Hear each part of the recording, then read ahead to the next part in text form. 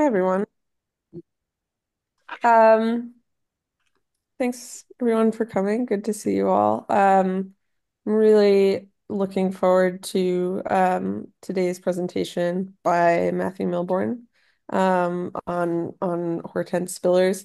I'll just remind everyone, I think everyone knows this by now, but our Palestine issue is available to be ordered. All of the proceeds from that are going to the Gaza Community Mental Health Program. And the essays that are contained within that issue are available and can be read online. But if you want a physical copy, it's very beautiful, and it is in complete support of um, the mental health program in Gaza. Um, so also to preview next week and maybe even just the rest of the seminar since we're kind of toward the end. Um, Next week we have Gabriel Winan, who will be presenting on Arlie Russell Hochschild, The Managed Heart. And though that reading is in the Google Drive. And then we have Patricia Garavici on Psychoanalysis in Class, reading to be announced. And then our final week we have Samo Tomsic. So yeah, it's been wonderful to think with you guys up until this point, and I think the next few weeks will be really wonderful. Um, okay, so I'm going to introduce Matthew, who I'm so happy to have with us today. Matthew is an interdisciplinary scholar working at the intersections of Black literary and cultural studies. He's based in Berlin and previously studied politics and economics at the School of Oriental and African Studies, University of London, and North American and African American Studies at the Free University of Berlin. He's currently a fourth-year doctoral candidate in the Department of English at Vanderbilt University, where he's writing a dissertation on the anti-political Black cultures of Black British radicalism. And Matthew is also the last official graduate student of Hortense Spillers, who we're reading today, and is approaching the material to that position. So, Matthew, thank you so much. Thank you, Wendy.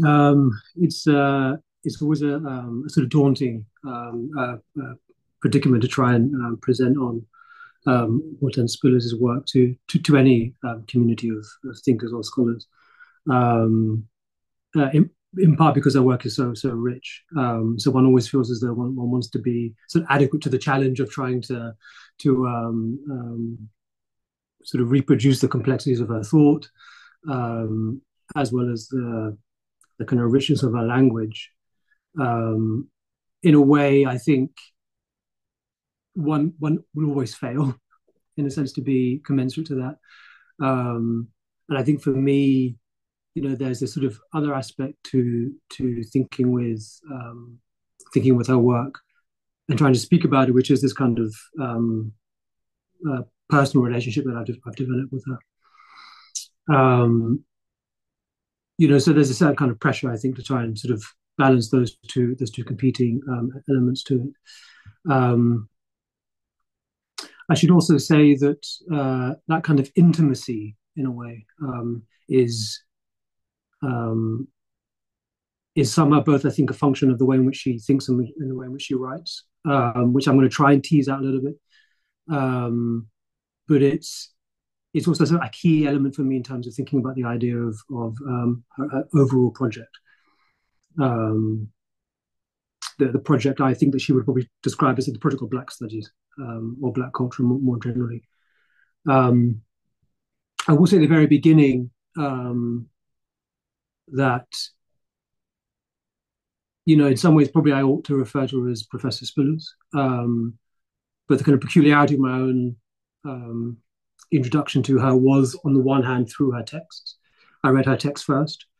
I came to her work primarily, firstly, through her written material. And then I got the opportunity to study with her. But she retired. The officially retired the year that I started studying with her. So all of the kind of interactions that I had at the very beginning were not in the classroom. They weren't in a sense, in a kind of structured space where there is an authority figure that I have to sort of reckon with, and that would be, Professor Spillers. It was in an independent study setting, an intimate setting. It was at her house in her living room, and I've come to call that sort of reading with Hortense. So I find myself sort of referring to her as Hortense, and I hope you understand in a way that just reflects that particular dynamic. It's not meant to sort of show any lack of respect for her scholarship, but I think in that instance today, for what we're thinking with in terms of this particular essay, all the things you could be now if Sigmund Freud's wife was your mother, um, is there this kind of doubleness that she constantly sort of refers to. There's a duality there.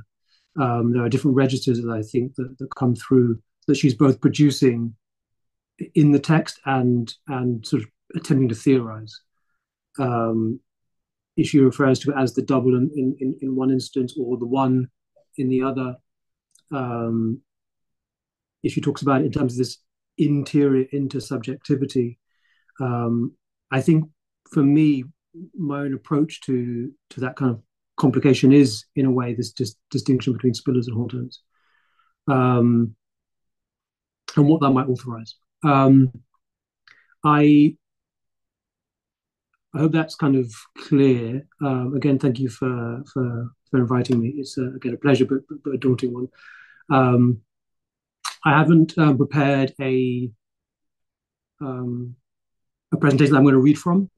Hopefully, I can sort of lay out a few primary kind of concerns, or a kind of itinerary through which we can read together this text. And I think from what Wendy told me, I've got roughly 20 minutes, I think. So then we can open up and we can. You don't have to pay attention too much to time though. Just yeah. Okay. Um, and then we kind of, yeah, I think we can sort of get into it. Um, I think the first thing to say would be, you know, there is a question of how to read this text. Um, and I think that question sort of first emerges for me in its difficulty. Um, this is probably one of the more difficult texts I think of Hortense, but it even arises in the immediacy of the title. All the things you could be by now if Sigmund Freud's wife was your mother, psychoanalysis and race. Um, and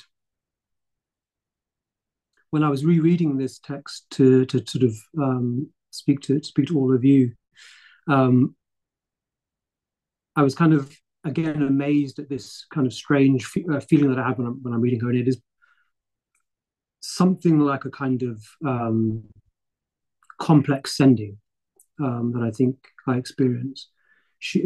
Hortense sort of jokingly says that when she was trying to read R.A. Judy's most recent book, Sentient Flesh, which I don't know if anyone's tried to read here.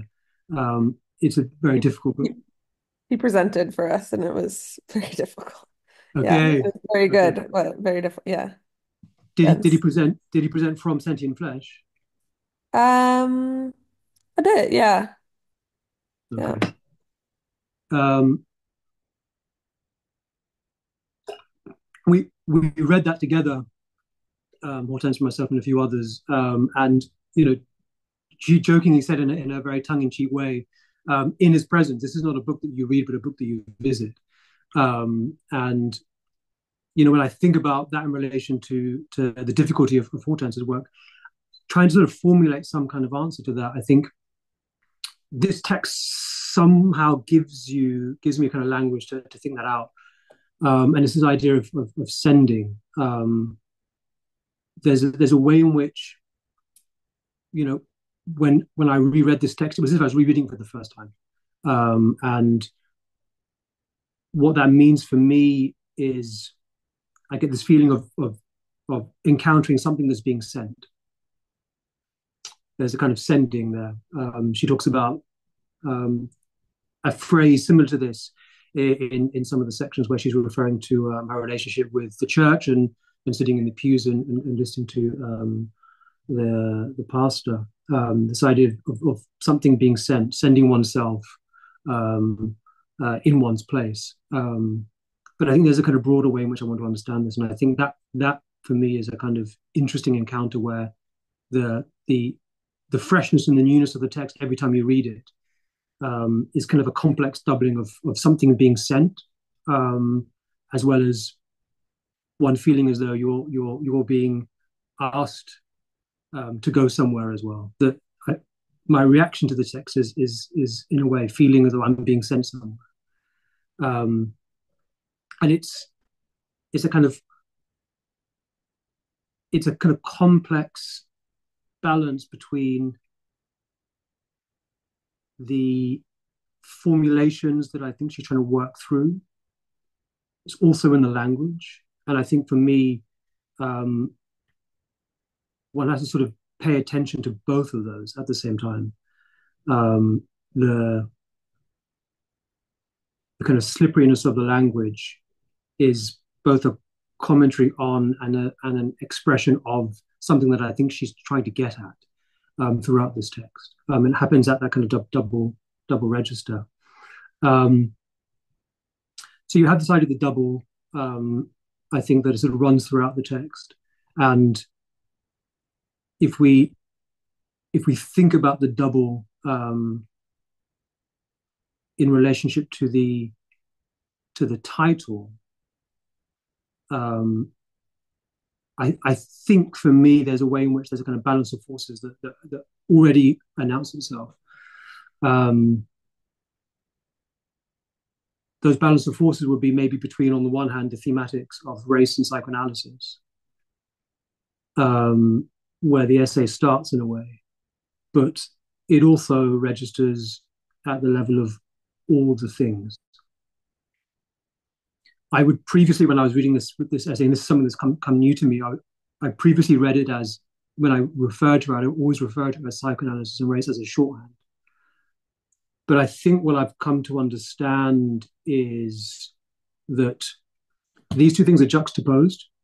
She introduces the text in a way of thinking about the contradictions or the juxtaposition between race and psychoanalysis, and I think that's definitely true.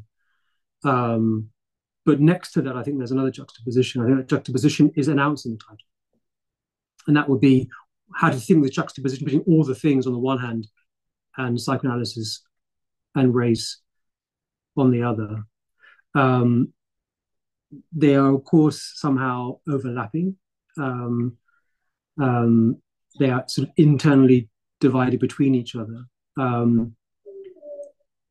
But sort of coming back to this question of what might be a kind of protocol of reading this text with the notion of being sent and sending and the doubleness of it, I think we have a few kind of options available to us. One of them would be to play it safe in a way. And I think I might have good reason to do that in this instance. But that will be to see that there is an equality between the thematics of psychoanalysis and race on the one hand, and what she's trying to get at when she's referring to all the things. If one weren't to play it safe, if one were to be a little bit reckless, I think in one's reading, you could say that the thematics of race and psychoanalysis are actually subordinate to all the things, or rather that the former are the itinerary through which I think Hortense can approach the latter. The essay starts with race, then moves on to psychoanalysis, and then moves in quite sort of interesting, complex ways. But it ends, I think, in some ways, with her description of where she gets the title from. And I think that kind of movement, that itinerary, is something that I think for me is important to hold on to. And it sort of points to the kind of framework within which I think this text can be read at the level of a kind of project. What would be her kind of overarching project in the essay? What would be the overarching project that this essay sits into in relation to some of the other texts that I think I would sort of group it together with. Um, the kind of late work that I think she's engaging in.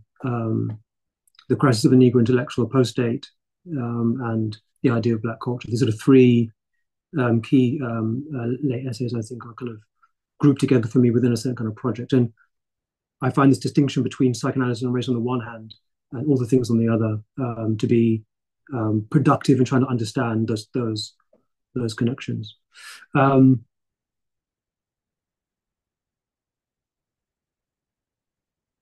all the things as a title taken from a Mingus, the title of a Mingus track,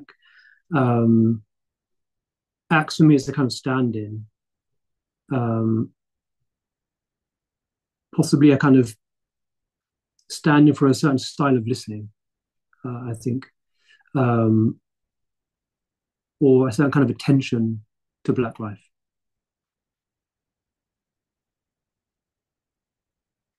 I think Hortense might call this concern for Black life a concern for the intramural.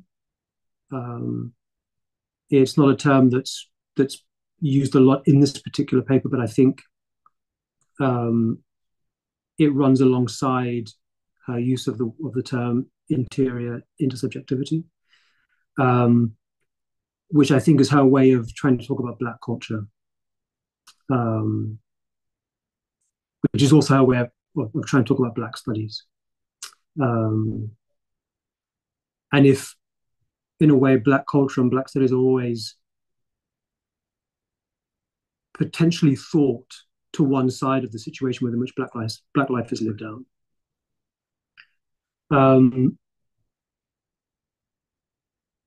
If we were to translate this distinction that I'm trying to sort of work with into the kind of language of contemporary Black critical discourse, I think we could talk about it in terms of the entanglement or the predicament or crisis between Blackness and anti-Blackness. And in a way, though this essay is now 30 years old, I think, or approaching that, it's useful in trying to understand, I think, some of the kind of more or less contemporary debates within Black studies.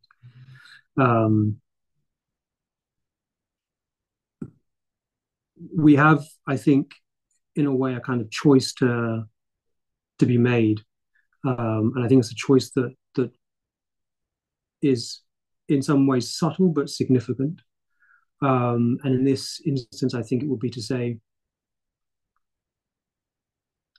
if there is an entanglement or a predicament or a crisis between Blackness and anti-Blackness, which would be a way of rephrasing this distinction or this difference or this doubling between psychoanalysis and race on the one hand and all the things on the other. If there is a crisis because they're entangled, we have to pay attention to both, right? There is a kind of sustained attention to both of those elements. I think she's interested in using psychoanalysis, the protocols of psychoanalysis, though in a kind of reformed, modified way, and using it as a way to think race and vice versa. This, to me, I think is her way of being able to sort of approach, more broadly speaking, the situation of anti-Blackness.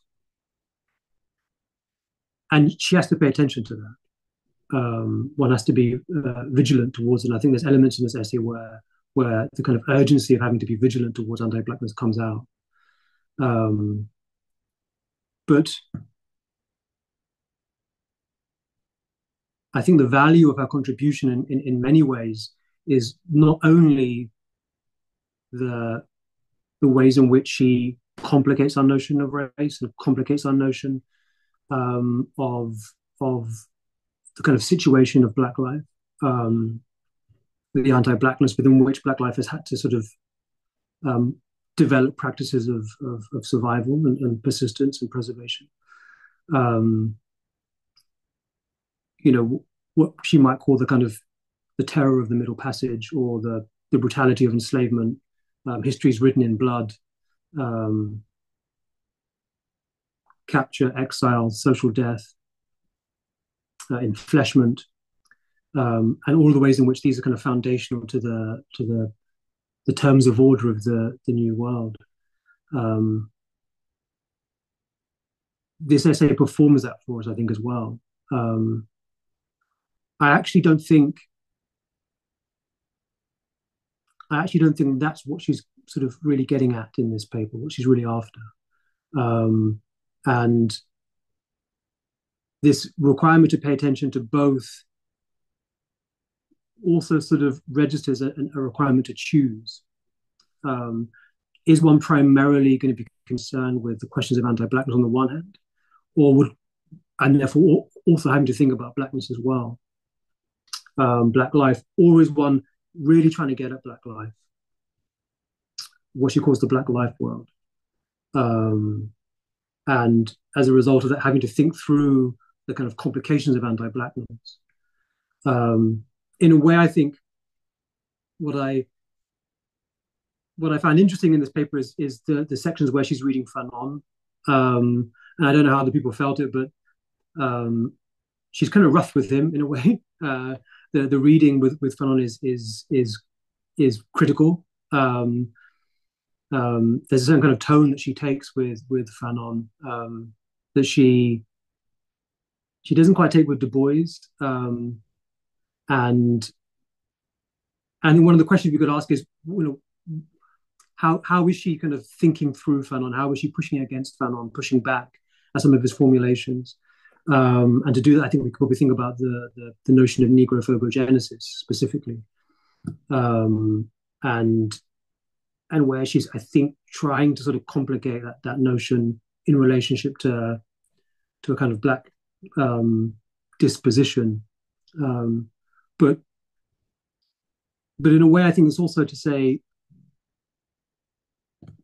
at times, I think she believes Fanon to be falling on the other side of that kind of distinction, falling on the side of anti-blackness rather than blackness.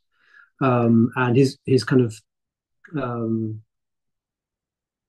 is it a refusal? Is it a lack, an inability, an oversight in attaining to the kind of the resources that might be available within something like a kind of complex intramorality, that I think she's kind of trying to work at, actually. And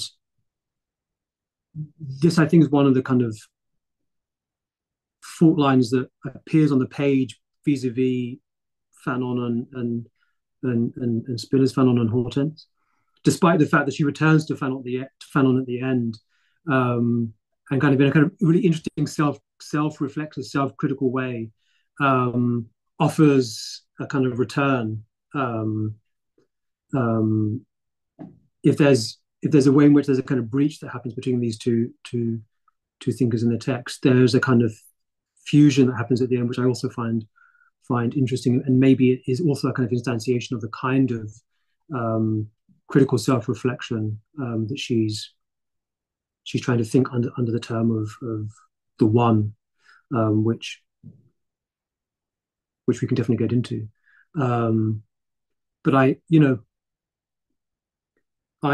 find this distinction.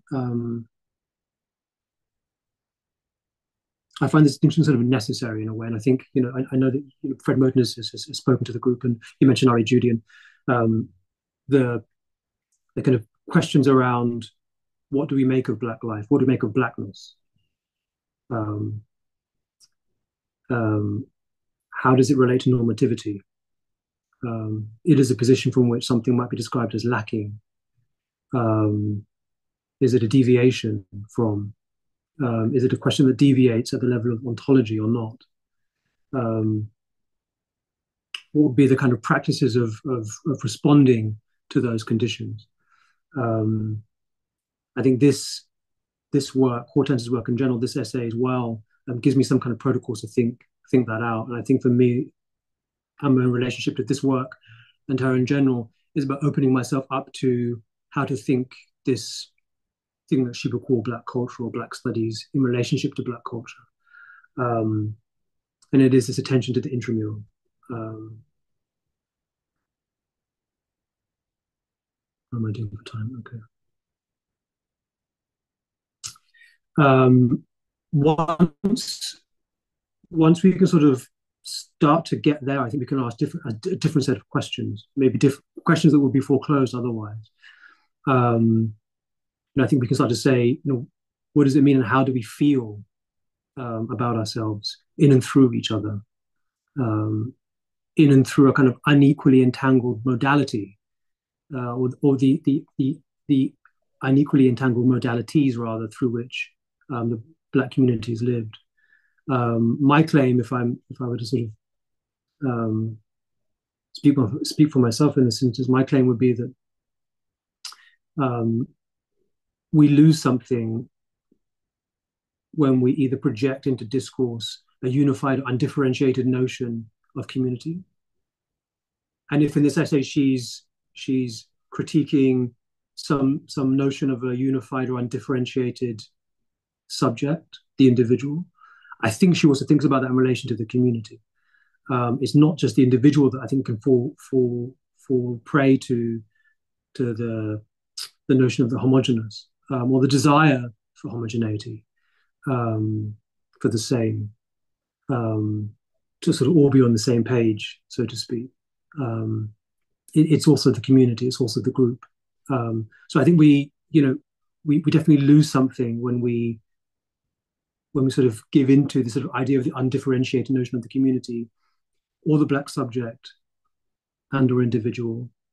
Um, but at the same time, what happens when we prioritize what I would say the notions of anti-Blackness or the situation of anti-Blackness, or what you could call the kind of the happenings in the interracial streets? Um, we tend to pay less attention to something else.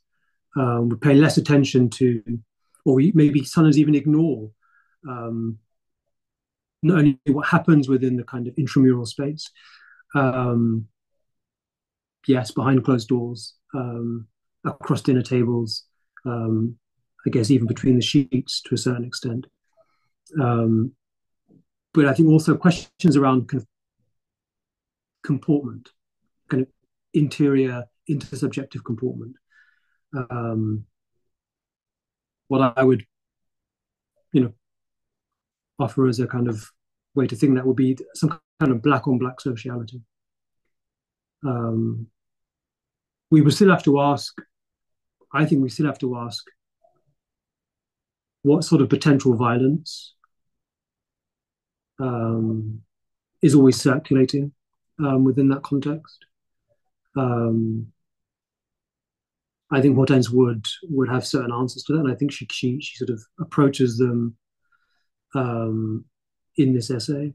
Um, but it's kind of at the level of how do we treat ourselves, um, and what do we feel? How do we talk to each other, and what do we hear? And also, I think principally for this essay, how do we look at one another, and what do we see?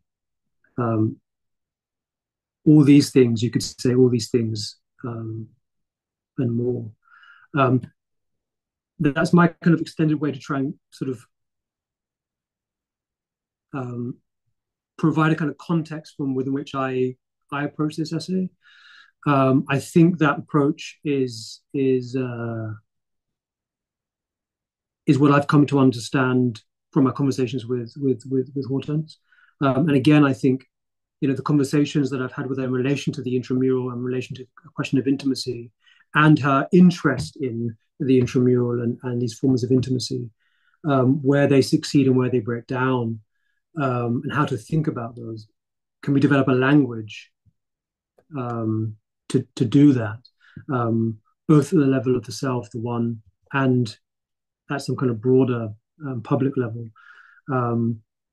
That's the kind of, I think, that's the context within which I approach the for me, really interesting sort of innovations that I think she's working with. And I think, in a way, um, if we're going to think specifically about what happens when we take the notion of the one, for example, and how do we interrelate that with questions that would be pertinent to the field of psychoanalysis, um, I would want these kind of questions to come with it, right? Um, and I sort of say that because I think what's true of all of her work, and is definitely true with the way in which she introduces this concept of the one, is that it kind of refuses a straightforward conceptual extraction. Um, she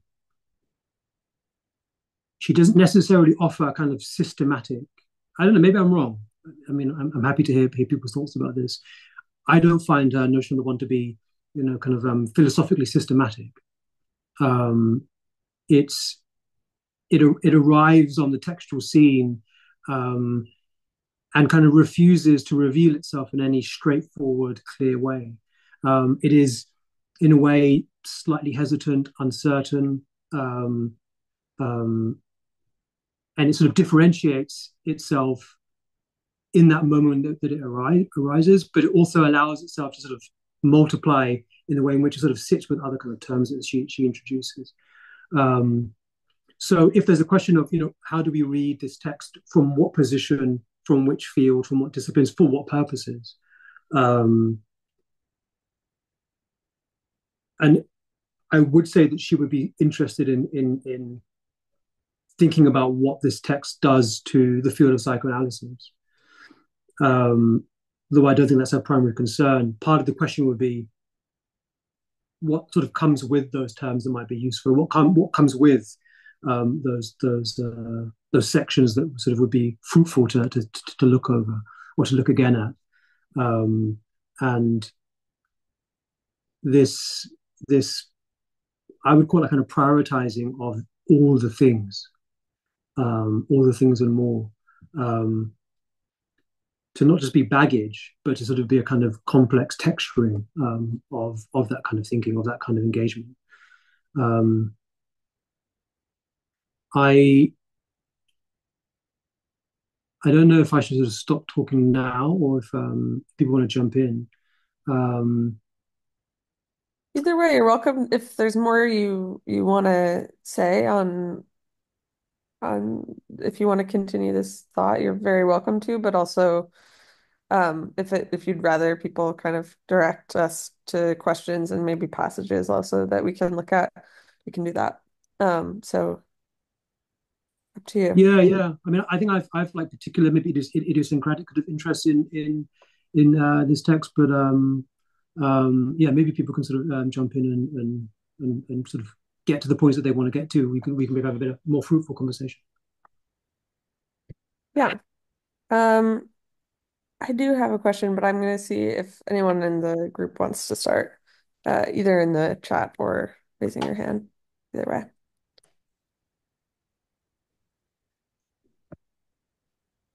Okay, maybe I'll start. Um, so when I read this text previously, I kind of got lost in the scene of her reading of the Samba case, and found it easier to place myself in the bookends of the essay, which are begin and end in the New World, basically. Like we start in an American church and we end with Mingus and American jazz um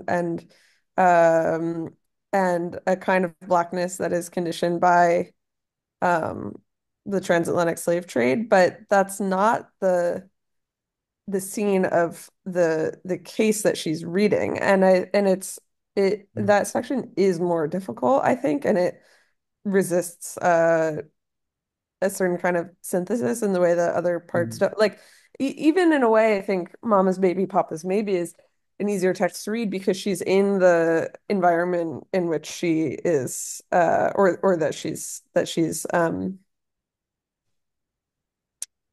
trying to produce a new that whose interpretive framework she is trying to undo or modify or expand in some way. And I guess I'm wondering, like when I read the Subway case, I want to be able to take away something about a um, real like material and constitutive difference between a certain understanding of pathology and the subject in the African context and in even in Afro-diasporic or particularly New World context. And so I'm like going in there trying to find something, and I'm like, maybe it's the fact that guilt and blame are exteriorized and that in that it produces a different kind of sub or I want to come away with some sort of sense of using the model that we know of Oedipus, which she obviously brings in, and then thinking about its how its application sort of fails or where it needs to be redrawn in the African context. But I also feel like she doesn't totally give us that. And I guess I'm just wondering how you approach the Samba case, that Mm-hmm. section, and maybe if yeah, I'm just curious about that. And I'm Mm. mostly familiar with her writing on the US, really. So it is like an interesting passage. And yeah.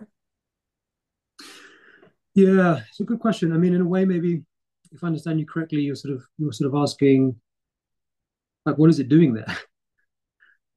Um, I think when I first read this paper, I kind of asked myself the same question, and in part I asked that because um, you know I don't just get lost in that section. I get sort of get lost in all of it in a way.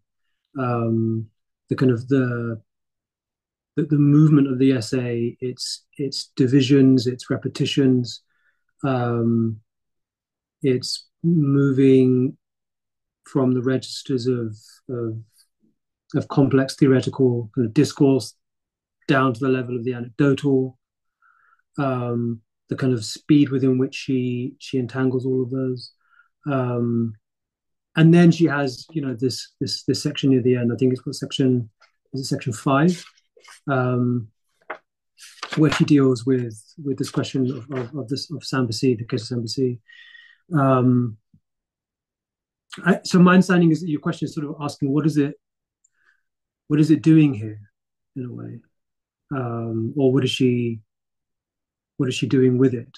Um, in a way, I don't want to make a claim that I have an absolute answer to that. But I think for me, if a central concern for this essay is trying to understand and get at and find a language for the kind of complex, um, to uncover the complex, differentiated life world of New World Black culture, or New World, of the African diaspora in the New World, right? That on the one hand, um, the fictions of race cover over, and reduced to a kind of blankness. Um, she sort of speaks about the way in which the individual stands in for the group in this kind of perfect homogeneity. The sort of race covers that over.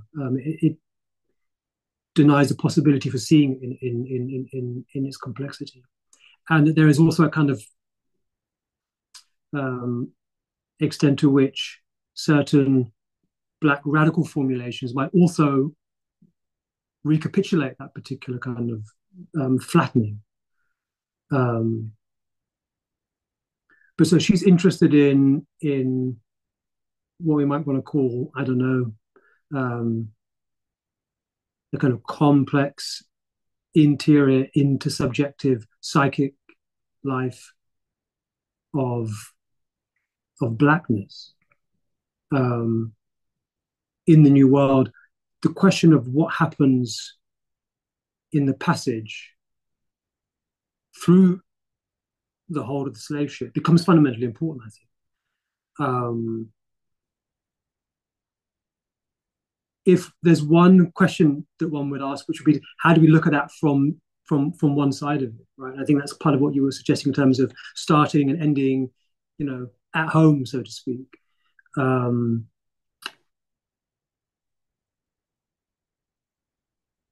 this essay, she sort of says, well, okay, we have to think about passage on the other side of that as well. And I think she gets there because I think she's interested in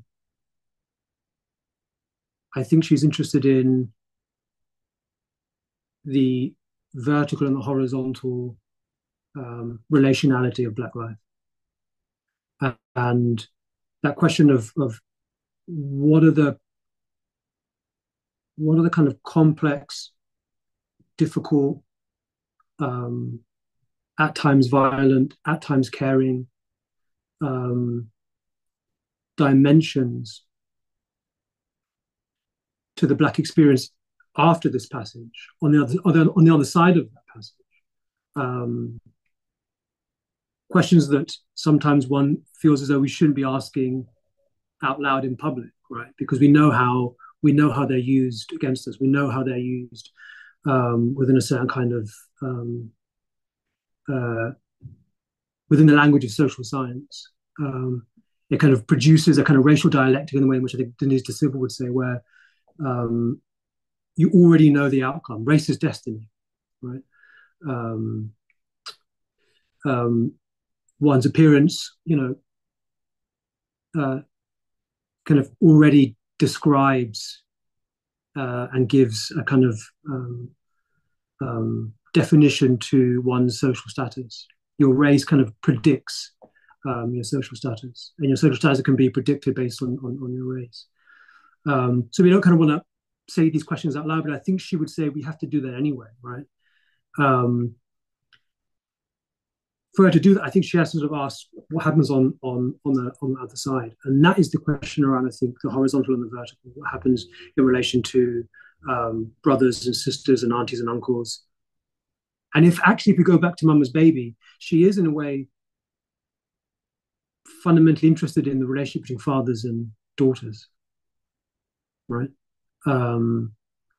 Mothers and sons. She's fundamentally interested in what happens when the possibility of a present African father gets sort of eradicated and then replaced with what? Nothing. So in a way, I think when she sort of goes to Samba Sea, I think that's what's kind of like driving that particular reading, and it's kind of not clear what she's concluding from it in a way. Is she concluding that we can somehow see a translation from this prior moment of passage to this latter moment? Can we read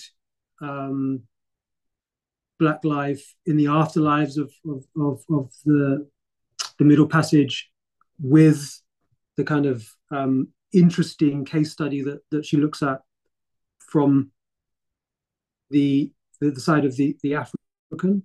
I think she kind of does that in a way. And when she talks about the look that comes back, because in a way you get to the look when she's talking about Du Bois, she kind of moves away from the look. She says, I want to introduce this idea of the speaking subject, the subject that's sort of positioned in discourse, that kind of doubleness that she sort of raises with relation to the speaker. And then she sort of returns to the look. So she doesn't entirely disavow looking. And I think she sort of wants to sort of bring that over into the new world in a way, as a way to think that out. But at the same time, I think she's also suggesting that what's interesting about this Samba case is that it might be that the condition that Samba is in is a consequence of a question that he's asking that his culture cannot answer. And that, to me, I think is kind of key in that way, because what she's interested in is, um, and I think she writes the essay in this particular way. She's interested in possibility. She's interested in openness. And if race, in a way, produces like a hermetically sealed, closed, predetermined scenario, predicament, um, one's engagement in a kind of self-reflexive, self-definitional, self-attention through this interior or internal kind of intersubjectivity that she uses as a kind of ethical protocol. It's about breaking that open again, I think. And so part of it might be that actually this case from Sambasi shows that we have to give in to the possibility of the culture that we're in cannot answer the questions that we need to have answered. And how do we work through that? I mean, that I don't know if that's kind of answering very Yeah. sufficiently. No, that last part helps a lot. And yeah, and is yeah, I guess is something that comes up directly in the text that she says um can the culture to which this problem addresses itself provide the answer or something like that. I'm just gonna read a question from the chat from Sam. Uh I'm interested in the recourse to Habermas in the essay and in Spiller's preference for classical Freudian psychoanalysis. Unconscious becomes preconscious through a narrative act. I'm also interested in what seems to be becoming discursive of psychoanalysis in her argument, one that seems to take the cure out of the talking cure, such that talking or poesis slash rhetorics of the self of the community is all that remains, alongside perhaps a style of listening and attaining to the free associations of Mingus jazz that means nothing but produces something. So this is more of like a provocation, I guess, than a question, and it's responding to this question of what this text does to or for psychoanalysis, and if psychoanalysis has symbolic capital. Mm, It's a great yeah, question. great question. I'm not sure, I'm not sure I'm qualified to. I'm not sure I'm qualified to answer it in a way. I wonder if anyone wants to jump in and give that a go in a way. Um, yeah, I think she's not interested in a cure. I think that's definitely true. And I think she's she's using. I'm gonna try and bring up the question actually. Um, It's just in the chat if you can. yeah, Yeah. um, I think she's using psychoanalysis in a very different way. So I think if one of the differences between her and Fanon is Fanon, and she mentions the text in Fanon, was practicing. So not only is he interested in cures as such, he's also interested in a certain kind of psychoanalytic practice, or even sort of the space within which that might happen, which could be the kind of the clinic, so to speak. I don't think she's interested in that actually at all. Um, and the question around um, language, it's a complex one, and I wonder, Sam, if you want to jump in. Um, but I think the point that she's sort of getting to is there's a certain kind of muteness that is being um, that is being imposed on Black communities in the New World, specifically in the ways in which a kind of prohibition to reading and writing was emblematic of the Black Code, so to speak. A kind of denial of literacy, and even in some sense being able to speak. So if in a way there's a kind of question of the speaking and the talking as part of a kind of taking for grantedness within the kind of psychoanalytic field, I think she comes at it from a slightly different angle. Um,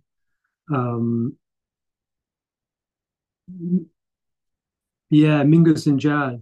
Um, I mean, I when I thought about that, for me, I asked the question, how does the question of this thing that means nothing relate to questions of the negative, negation, and negativity? And I don't think that the text necessarily settles in a way.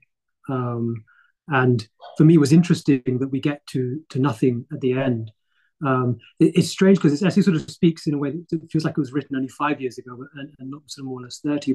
But that to me is still a tension actually, and I don't think I can sort of resolve that in a way in the text. It comes out in complex formulations, but it's definitely there as a tension. And again, I think that tension is in relation comes out in relation to Fanon as well.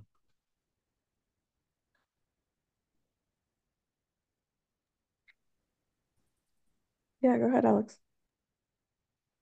Thanks, Matthew. This is really great. I mean, I kind of just wanted like a riff or like dilate on a handful of things. I recently reread Fanon's Critique of Benoni uh in his first book, and then kind of right after that we watched part of a documentary that all did about Fanon. And in it, he says this kind of interesting thing that I found kind of puzzling, which was he said like basically that Fanon was more unwittingly Oedipal than he would let on in his critique of Manoni, because part of his critique of Manoni is that there's a kind of European Oedipalization process that really just misses the forest for the trees of the clinical problems that Manoni was trying to diagnose.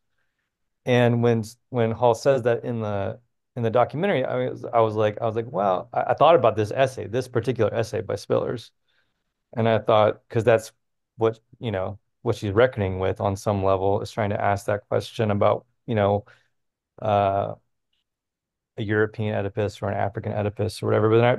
But when I reread it for this seminar, I had made it more binary in my head than it actually is, which is like to say like, oh, well, all of Europe has these Oedipal problems, and yet there's a different sort of historical configuration to contend with otherwise. And that's not quite what she's saying. I kind of realized on this it seems to me, at least in my reading of it here. And I guess I wanted to read a passage that I wanted to kind of like just hear from you about, and hear about these kind of thematics in that respect, clinically or otherwise. Like I don't think it matters, but I think like for sure for Fanon, like the Benoni thing is about a clinical problem. But this passage right here that she writes, where it's on 732 in the text I have, but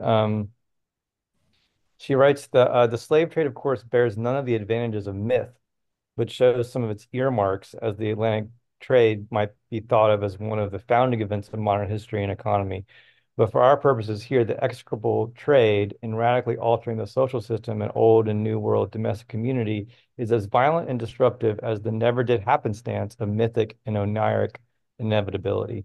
In other words, this historical event, like a myth, marks so rigorous a transition in the order of things that it launches a new way of gauging time and human origin. It underwrites, in short, a new genealogy defined by a break with tradition with a capital T, with the law with capital L, of the ancestors with a capital A, and the paternal intermediary. And I guess that kind of like that passage really like, I don't know, it's at the heart of this question in many respects. Um, and I guess I just wanted to underline one part of it that I found really fascinating this last time through reading it, which is that like it's like in the place of myth, history becomes itself the myth, but it doesn't have the same kind of qualities that Freud would otherwise characterize that as. And I guess I'm wondering how much that bears upon the question upon like a European Oedipus, or what, however we might describe that symbolic matrix. That's my Mm. question, actually, is that when history becomes itself the positing of human origins, what does that do for us at the level of like making these more structural metapsychological determinations? Does that make Mm. sense as a question, Matthew? Yeah, I think so. And it's I'm using a different version. I'm using it from the version of the text from the collection of essays. So I can't quite find Mhm. um, the section. Which Yeah, section is it from? let me find it. It's in the first section, actually, towards the end of the first section.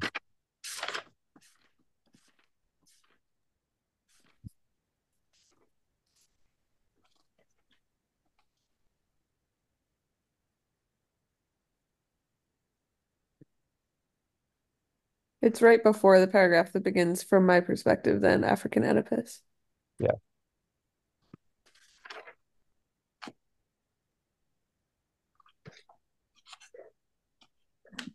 I'll try and find it. It's one, two, three paragraphs up from the beginning of the second section.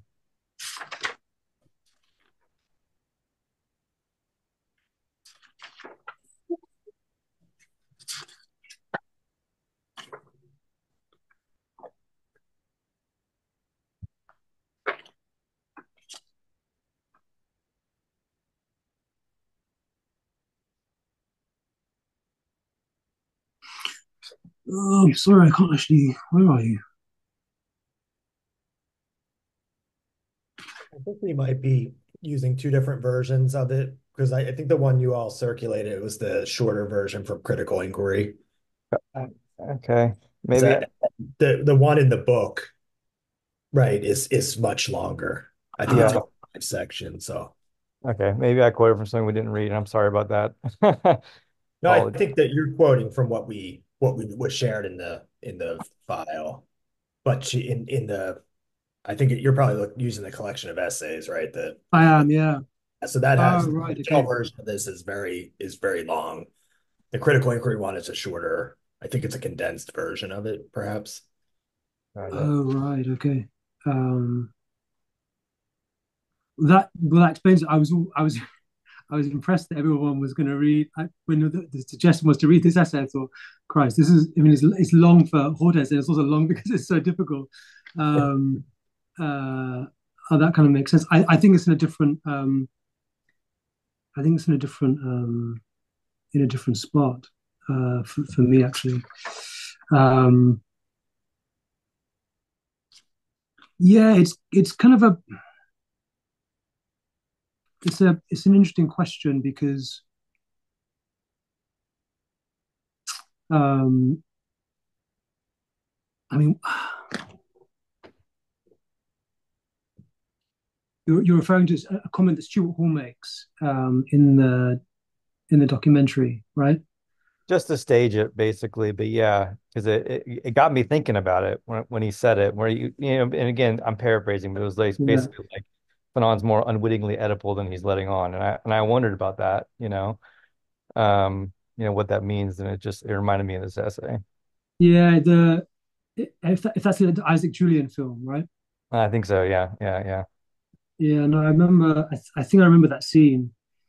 Um, and if if I remember correctly, um, Stuart Hall. I don't know. Maybe I'm wrong, but there's a kind of. I wonder if there's something playful. Yes, yes. I mean, he's being Um, ironic, I think, when he says it. yeah, Totally, yes. yeah. There's something kind of ironic and playful. Um, uh, there's something kind of almost um, familial or sort of fraternal in the way in which he says it. Um, which is to say, one doesn't know how seriously Yes. one doesn't know how seriously or what would be the level of seriousness in which to take Stuart Hall in an instance. And if my memory serves me correctly, I sort of remember that um, with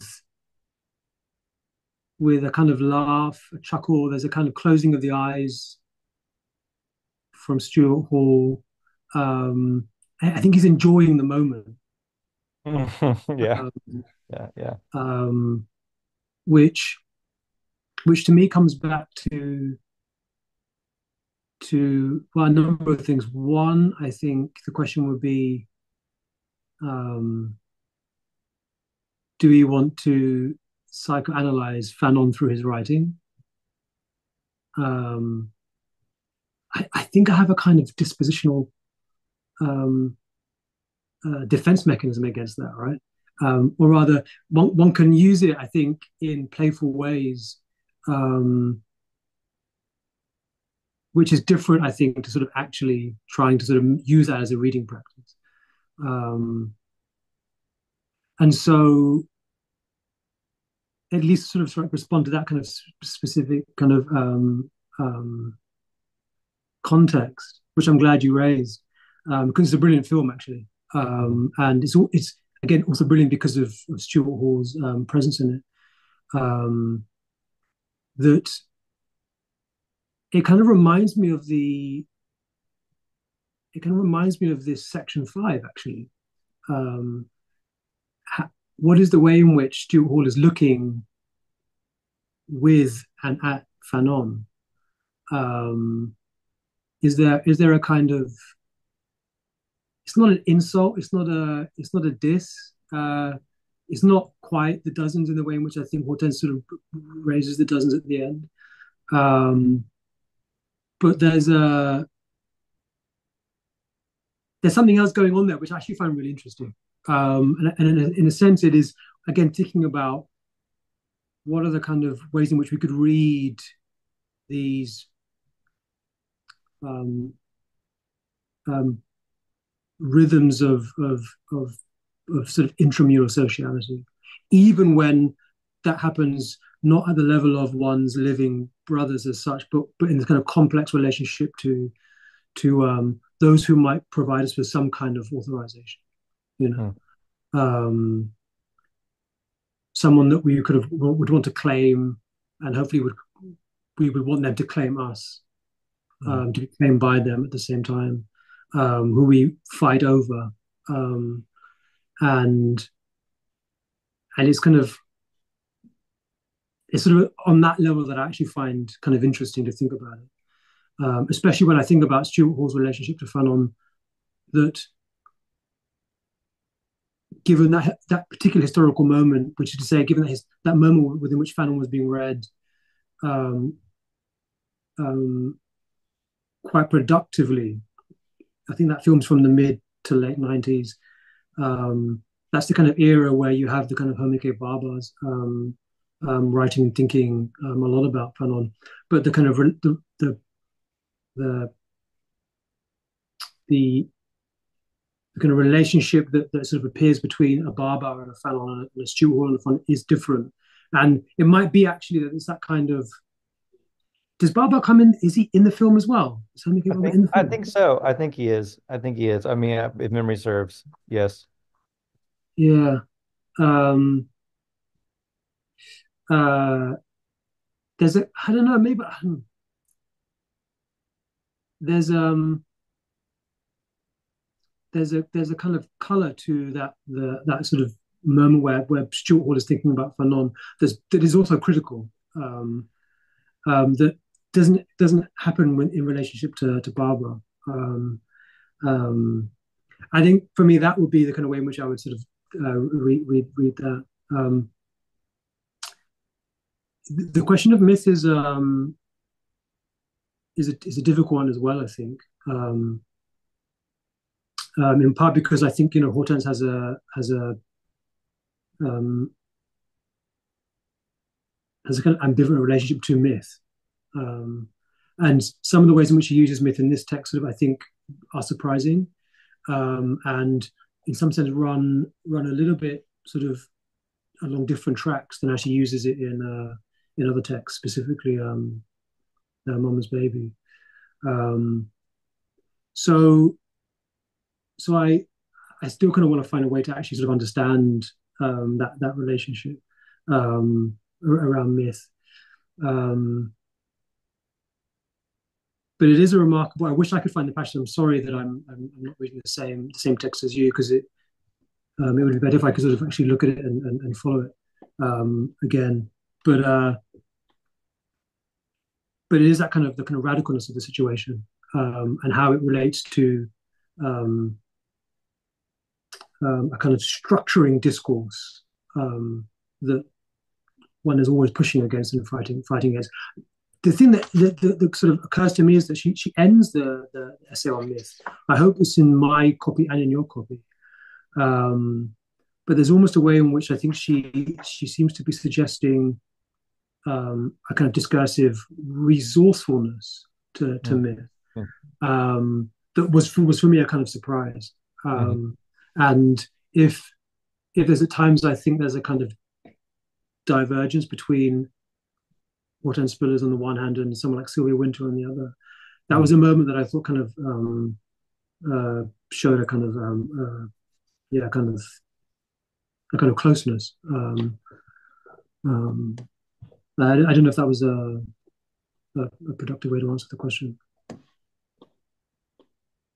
Yeah, no, it absolutely was. I mean, I just think I don't know, these are my questions when I think about this text, I guess. I just think about particularly the stuff about myth and history and to what extent they're entangled. I think that because I think to some extent that it definitely bears on clinical questions, but it also bears upon the thing you're saying about with like the discursive resourcefulness, like what can we avail ourselves of in terms of narratives or conceptual narratives in order to, yeah, get close. I guess get like experience near, to the way people articulate themselves for sure, but then also articulate themselves at the limits of that, which is part of Mm, what psychoanalysis brings. Um, but then yeah, and I'm just, and I always kind of struggle with like trying to find I don't know, a settled place around how to think about Freud's own kind of myths. I mean, Oedipus included, but of course also the primal myths too, like especially as they bear upon the unfolding of history. mm, We actually mm, take them up. Do they really bear upon these the psychical contours of things? And if we take history, the radicalness of history, I love that phrase. I mean, as itself psychically preponderant, what do we do then? And how do we address ourselves to those historical events in that respect? And which ones and why? That really, I don't know, that entanglement always seems really productive for me, yeah. actually, to No, think about. I think you're right. And definitely, sort of when you sort of read the ways in which Freud thinks through um, these kind of universalized fictions, Mm, specifically in relation to the father, to the primal horde. Um, once, if that in a way is frustrating for those who would feel as though they're somehow outside of that particular framing, what's shocking, in a sense, what's shocking remains shocking, is that the scene upon which um, this kind of Oedipal moment occurs, maybe in the kind of longue durée historical memory for Black folks in the New World, um, is is kind of between history and myth, right? And the fact that she sort of refers back to um, um, the Middle Passage specifically as kind of getting entangled. Um, the, the the the history itself actually sort of produces the text within myth and does so much of its damage. mm, Um, mm, um, can myth be um, refashioned away from the ways in which it produces race and ethnicity as a kind of destiny? mm, Um, I don't know, to be honest with you. I suspect Judy would have some kind of thoughts on that, specifically because the way in which he reads the flesh in the context of Holland Barthes notions of myth and mythologies. mm, But it's a kind of terrifying thought, I think, for me. I mm, don't know anyone mm, else.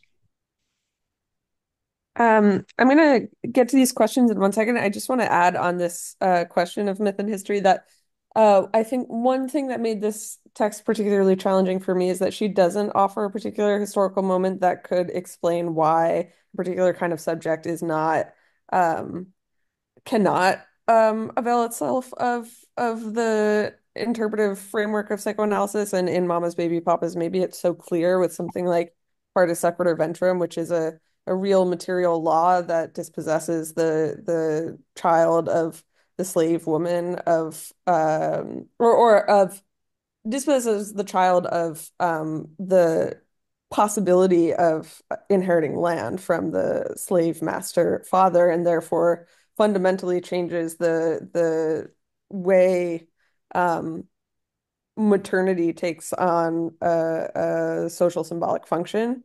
And I think, um, yeah, the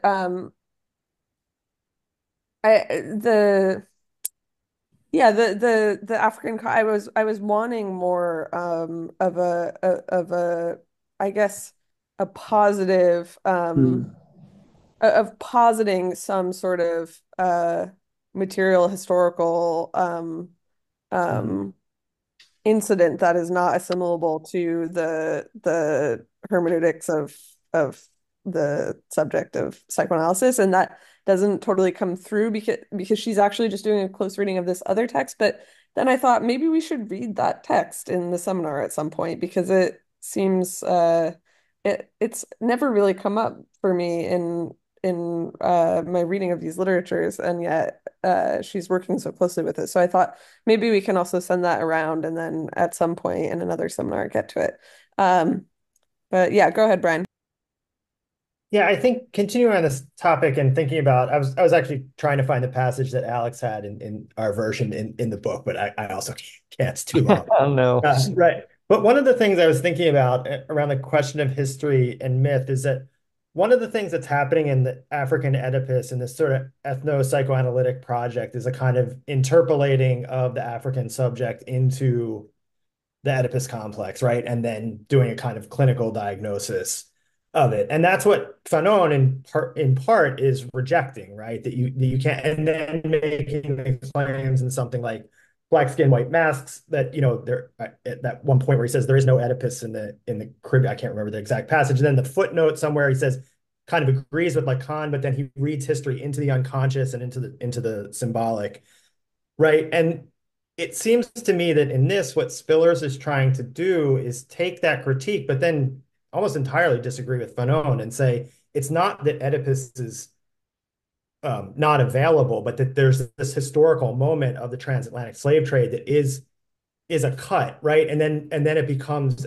and so while she's certainly not agreeing with the African Oedipus or taking it sort of face value, but saying it's kind of mediating term between the sort of myth of Oedipus, which it doesn't seem like she's quite giving up on the sense of there being a universal, I don't think is the right word, but being something like that, that then that is mythic, that is mediated then by a historical event. And this historical event, I think one could say, has various or losing track of a word here, but uh, sort of various repercussions globally, but that it mediates that moment so that you she doesn't give up on myth, right? And but that there's a historical moment, a kind of cut in that myth, so that one can't you can't just apply Oedipus globally like Freud would have wanted to do. I think Fanon in that moment is just, you know, is an echo of the critiques from Malinowski in the 1920s, right? Not everybody has Oedipus, and you get the other, you know, Ernest Jones and others saying like, sure, but you wouldn't say that one has a teacher complex and this Oedipus can have various. I don't think that's what Spillers is doing at all, but I think that's what Fanon is saying, right? That, you know, Oedipus is, if anything, it's a European scenario, and it seems like to me Spillers is trying to read that in a much more sort of sophisticated and complicated way that gives us myth and history. So I don't know if that made sense, but that's what I was sort of thinking as you and Alex were having a conversation. So that's the kind of sort of discursive resourcefulness or that's going on in Spillers here. yeah, no, thanks for that. Thanks for that, Brian. That was really wonderful. And I think in a way it kind of is also sort of linked up to Wendy, your question. Um, it felt like an answer in some sense to your question about what might be the kind of barrier to the psychoanalytic for Black New World subjects. Because I think in a way she she's saying, well, maybe we haven't yet bothered to do that work and to think through that sort of carefully. And if that work has been done at all in any sustained way within Black critical thinking, it's at the level of the the kind of um, prime uh, literary writers of the African American canon. I think those are the things that she's sort of focusing on.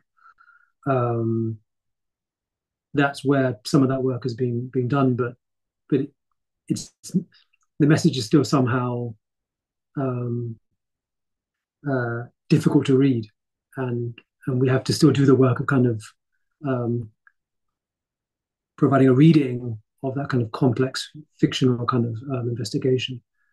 Um, I mean, that's definitely how I approach a lot of those texts, and when I think about Du Bois and his own kind of fictional writing, I think that's definitely um, part of my engagement. Um, and I think she's offering that in this text, with all the kind of caveats and complications um, um, that she moves through. And I think in one way it's probably not even a controversial kind of critique, which is to say that the subject of psychoanalysis in some ways is too one-dimensional, because it took for granted certain things that are not applicable in the lived experience of New York Black folks. Simply, in some sense, being at home in one's environment, or being from a kind of milieu that is sort of somewhat kind of understandable, or kind of a bourgeois kind of milieu that I think she's critiquing, that then produces itself as a kind of overrepresentation.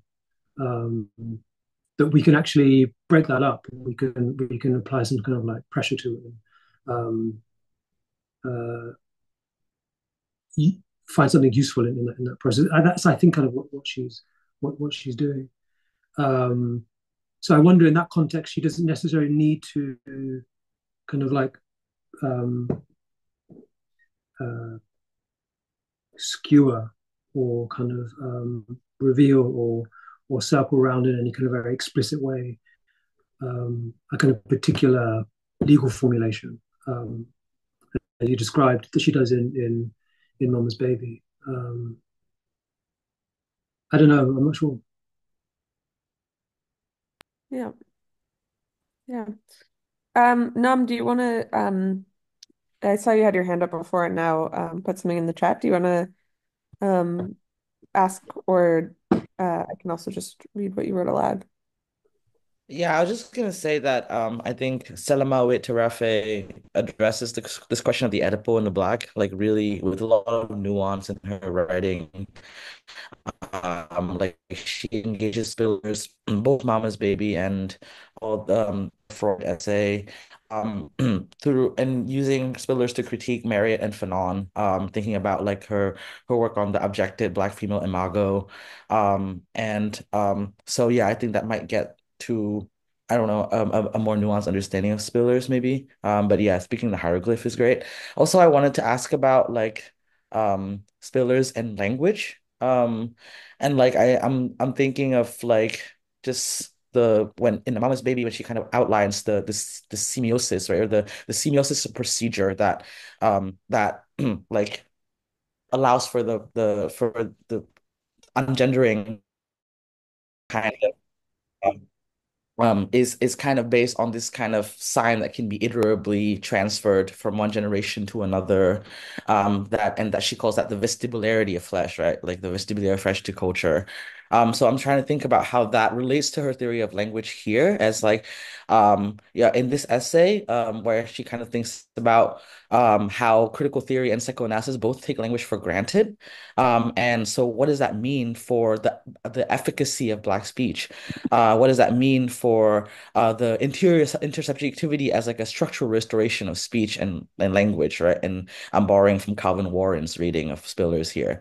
But I've always been kind of perplexed by or interested in like her theory of grammar and language throughout Mama's Baby, this article and the article in the interstices as well. So I wonder if you have any thoughts about that. Yeah, that's a great series of questions. I wonder if I might ask you, because I think it might be useful. You sort of raised Spiller's in in relation to a possible critique of Fanon and Marriott. Um, would you feel comfortable kind of elaborating a little bit more on that?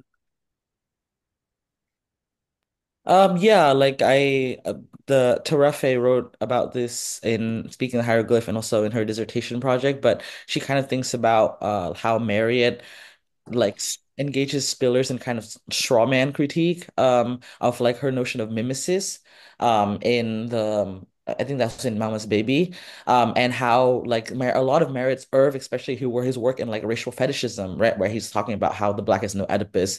These kind of things are very reliant on Spillers, but he doesn't really cite her very much.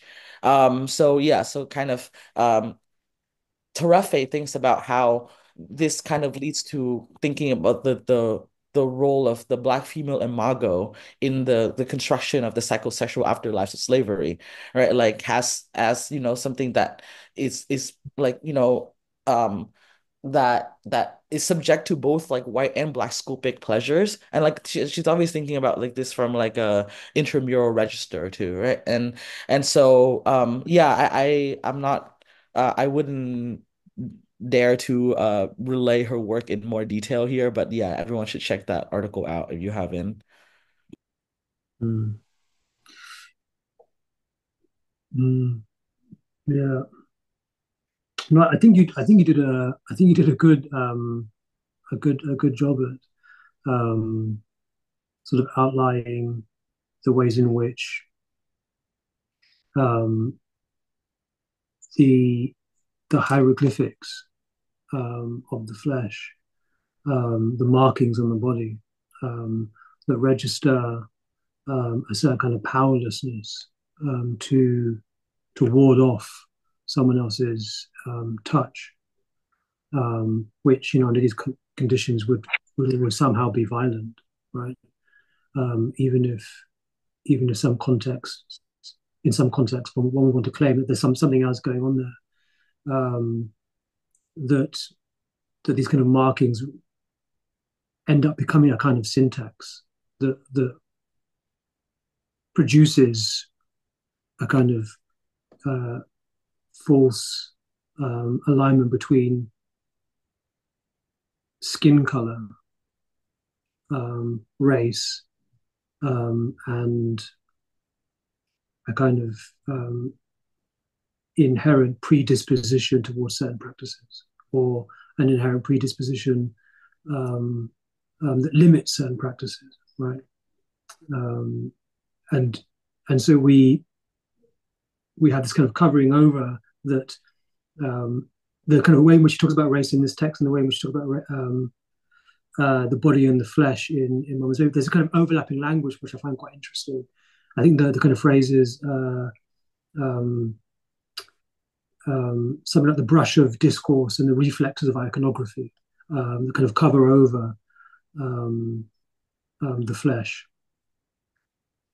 Um, and race is some other way in which I think she would describe that process, such that when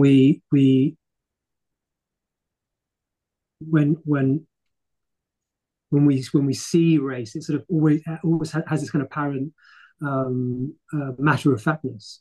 We always think we know exactly what we're seeing when we see it, and thus it almost comes before us without ability to have to do anything.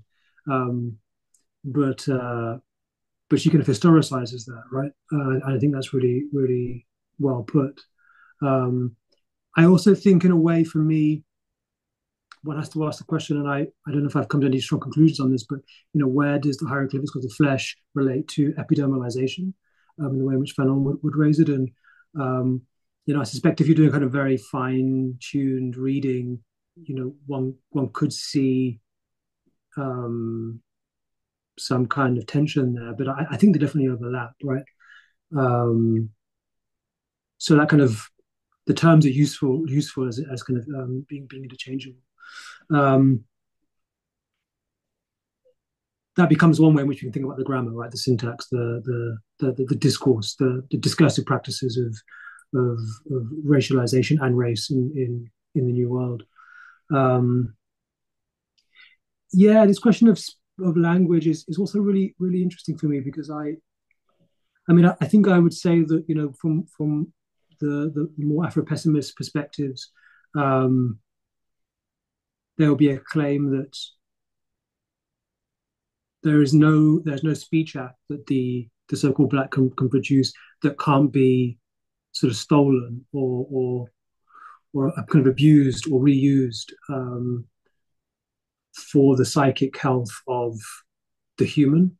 Um, that culture and cultural production, both with language and in some other form, has no capacity to intervene in that context, right? Um, I don't think that's what Spillers is saying here. I don't think she's saying that. And yet, at the same time, I was thinking about this over the last few days, and well, I think it's a question that doesn't just relate to to black subjects or to, to black personality. But I think it's a kind of primary one for that. In a way, I think it also one could include other communities within this kind of question. And if said Sexton would talk about the kind of the lack of a certain kind of ontological reach that the black has. In this instance, I sort of wanted to rephrase that through this reading that Spillers gives us and speak about kind of discursive reach. And she seems to be uninterested in kind of reading purely from within the field of ontology. I think that's part of how she's pushing back on Du Bois.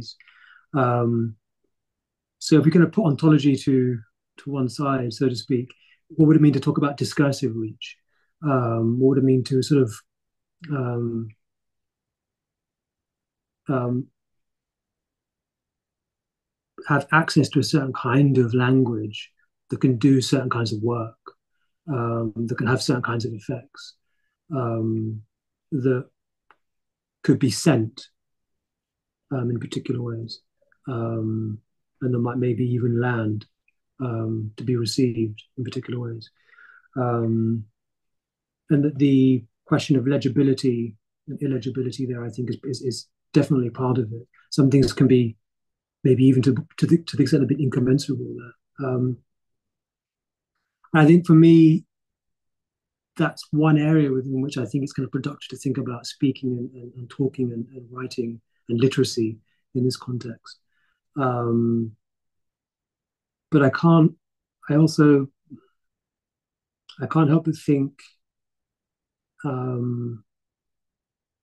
can't help but think about the current crisis that we're sort of witnessing. There's a way in which I think thinking about these particular questions start to interlocate with the question of Palestine, actually, and how might this formulation be useful in thinking about questions of discursive reach or the lack of a certain kind of discursive reach in that context. I sort of find productive, and I will admit, like part of my kind of returning to this essay is under the kind of sign of this particular kind of crisis / catastrophe. She talks about crises in this text, so it didn't feel totally unfair. And so again, we're seeing, I think, that kind of repetition on the one hand, the failure of or the refusal to allow a certain kind of discursive reach for a whole population, at the same time as forms of ruination are kind of reproducing themselves towards something like the given. There's a kind of strange repetition there, a kind of painful repetition there. So it's a very kind of it feels like a very live question. And is it Nam? I thank you for it. Thank you. That's a good answer. Maybe I can say one more thing. The other thing for me is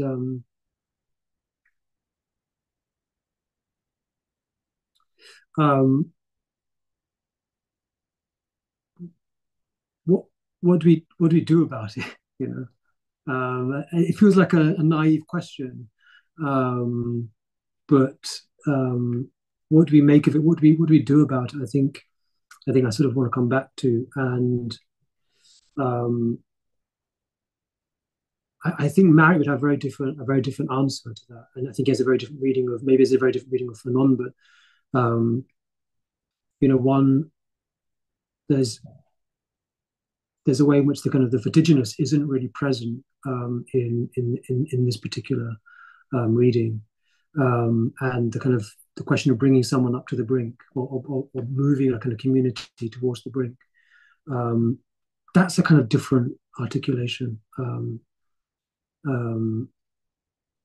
there are kind of elements in this essay where I think Hortense is kind of doing something interesting that is really to one side of that particular formulation. And I personally feel I remain ambivalent about it. Hmm. And if ambivalence is one way to think through, um, at least from a kind of certain Du Boisian lens, a kind of black lived experience, then I think it's okay to somehow remain ambivalent about where Spiller sits in relation to a Marriott. And at the same time, the,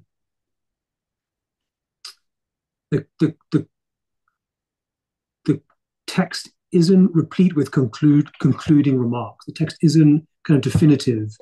The text or the things doesn't um, sort of return us to kind of givens. I'm amazed at how many question marks there are in this essay, and actually a lot of the sentence structures I had to reread because I realized it was actually a question, not a statement. Some of the times I think she's making a statement, but it's actually a question. And in that instance, if we take seriously this notion of a kind of interior intersubjectivity, the kind of the doubleness of the duality, or maybe the more than doubleness of the one, and the kind of the the kind of imperative to think about the group in a kind of complex, internal, differentiated way, not under the sign of homogeneity, then I don't think maybe we have to necessarily choose in any outright sense between um, the ways in which I think Spillers would want to put discursive reach, if I could sort of impose that as a way to think about this text, to use discursive reach in this particular way, as opposed to some kind of vertiginous leap towards some other form of kind of collective political action. I don't know if we necessarily have to choose um, um, but between them, if we can see them as being part of a kind of broader um, um, ensemble of attempts at getting at something complex and maybe even um, always slightly out of reach. Hmm.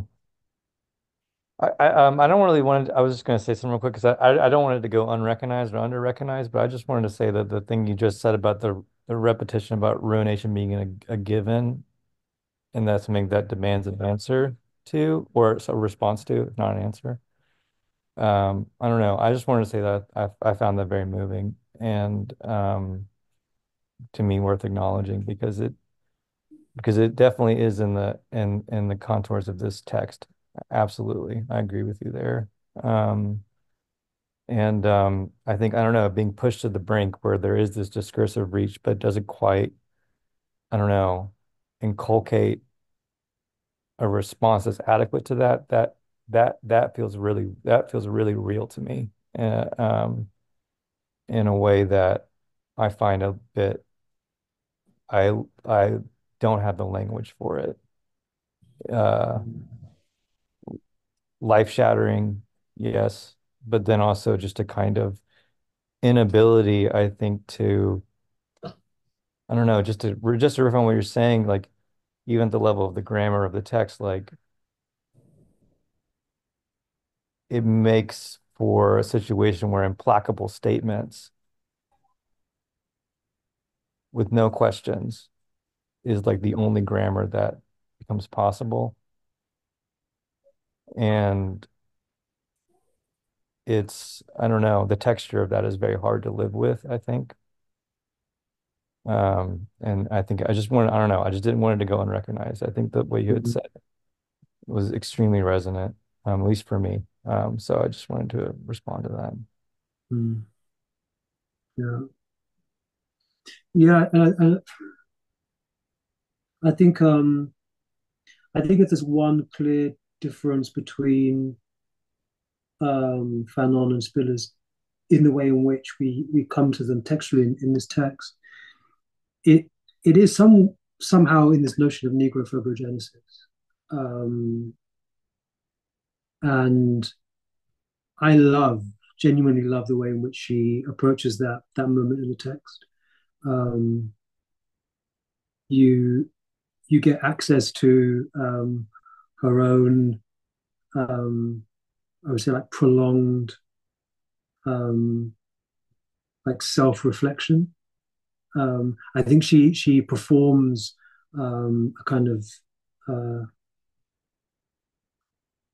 interior intersubjectivity in the way in which she arrives at this notion of Negrophobiogenesis, or the black as a kind of phobogenic object from Fanon.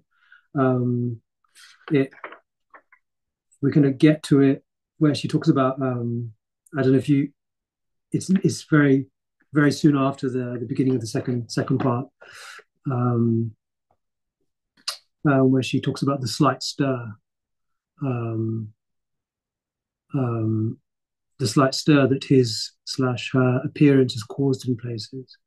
Um, um, that what does she say?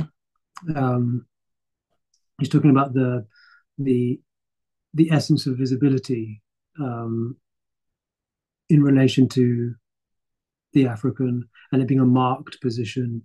I think this marked position again goes back to the previous question around syntax and the kind of markings literally on the body and the flesh um, of the captive. Um, this marked position. And she says, trouble comes double when race determines a marker for the person who has it.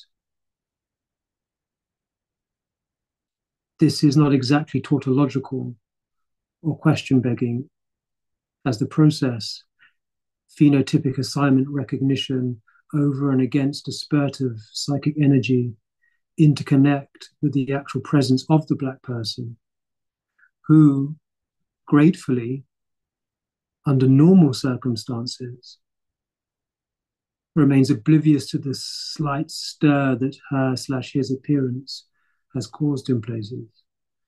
Um,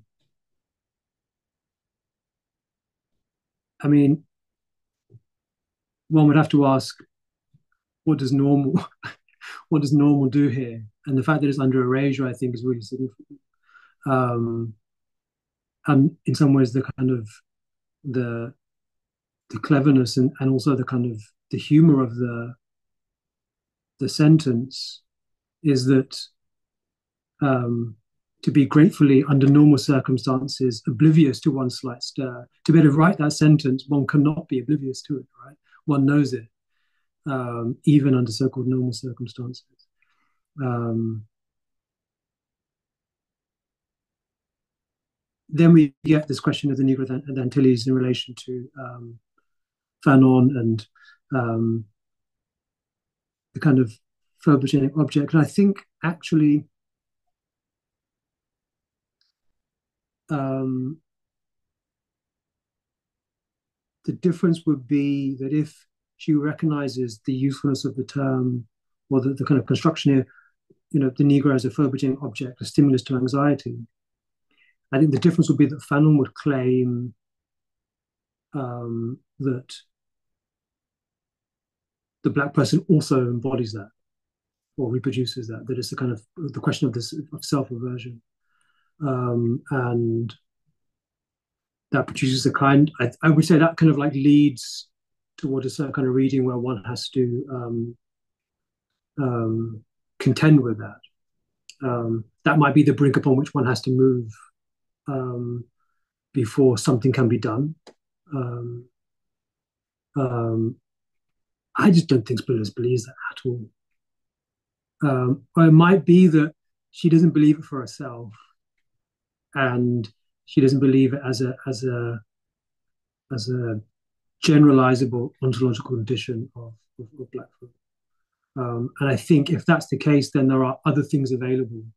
There are other kind of processes, practices, methods available that I think start to open up for her,